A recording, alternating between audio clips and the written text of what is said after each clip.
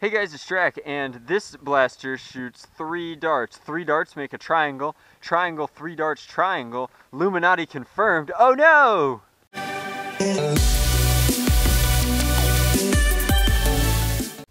So all hilarity aside, this is the Nerf Rebelle Lumanate, which is a 3-shot Smart AR blaster with a Springer chamber in the back with a keyring style draw and what appears to be some sort of light up switch. So I think that it's going to be a slightly improved version of the Messenger, which is one of the better Rebelle blasters today, if not the best, as it was kind of like a triad strike and people really liked it a lot. So we're going to go ahead and start freeing the Luminati.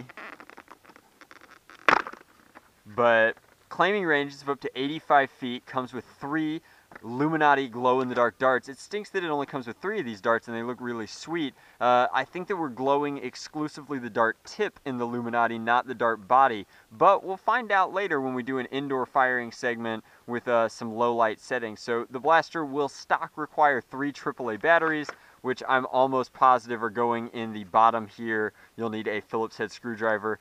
Immediately, blaster is a little bit tight, but otherwise very comfortable. I actually really like this forward guard. It gives the Luminati a really interesting aesthetic to it that is, I don't know, like, it's combining the Rebelle aesthetic and some of the Charmed line stuff with just pure performance. So I think that definitely going to be getting regular Messenger style performance, which is good. It looks like this is a semi-transparent window here. It stinks that the Nerf Rebelle logo is on it because it'll be difficult to remove that, but I think that we'll get some glow in this chamber, and then I think that we'll get glow coming out of here. I really like the crystalline kind of trigger here. It reminds me of some sort of polycarbonate stuff, similar to what we do in homemades, but just the overall profile of the Luminati is aggressive. It's got a forward heavy design as it tapers towards the rear, which is really, really cool. It's like fitted to its internals. I can tell you right now this is the Triad Smart AR block into a slightly compacted plunger tube a la Night Finder. So I think that this is going to be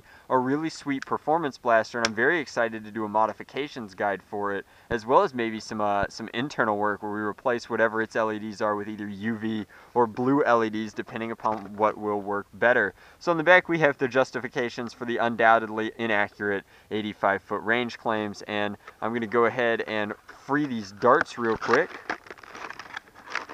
That was very fast. Definitely stoked not to see the Secrets and Spies gimmick persisting, as I didn't really like all of the decoder junk and it added to the MSRP unnecessarily, whereas like the LED gimmicks, I'm all about the LED gimmicks. I think that they are sweet. So we'll fire this 3 times and we'll see what kind of ranges we're getting with a flat shot.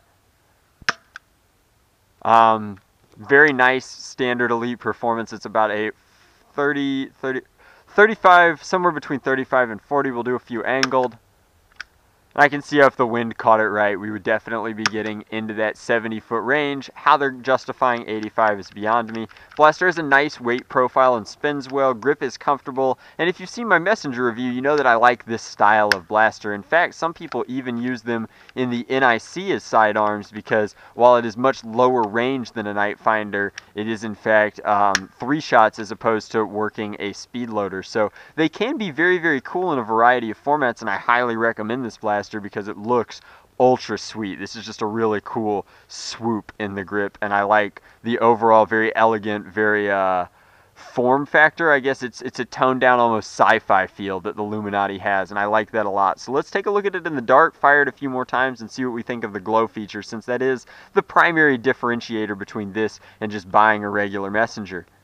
So after installing 3 AAA batteries lickety-split, you find that the LED is not quite a UV LED, but just a purple or bluish LED that doesn't actually do anything with this super cool panel. It's just designed to make the dart tips glow. So not the dart body, even though the barrels seem to be some sort of clear blue ABS plastic. So that's kind of a shame, but I will show you in a lower light setting that this is what the blue glow looks like. It's got a very Predator kind of feel. If I close this and remove all ambient light, that's what it looks like. Almost kind of like a dude screaming at you with a bright glowing purple nose, but I'm getting a little silly with it. That's what the glowing feature looks like. Very simple to actuate, just a quick switch turning these 3 AAAs into current all the way up through here. The wires run up, around, up, and through. very, very simple, reminds me a lot of a Night Finder, and I honestly am kind of disappointed. Glow Tech used to be a lot cooler with stuff like the Firefly in particular, with its solenoid light up at the top to light an entire glow dart,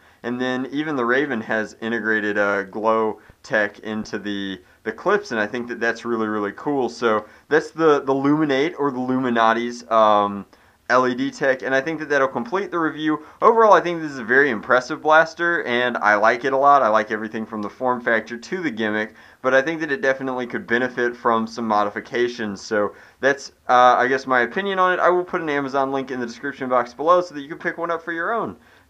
Thanks for watching.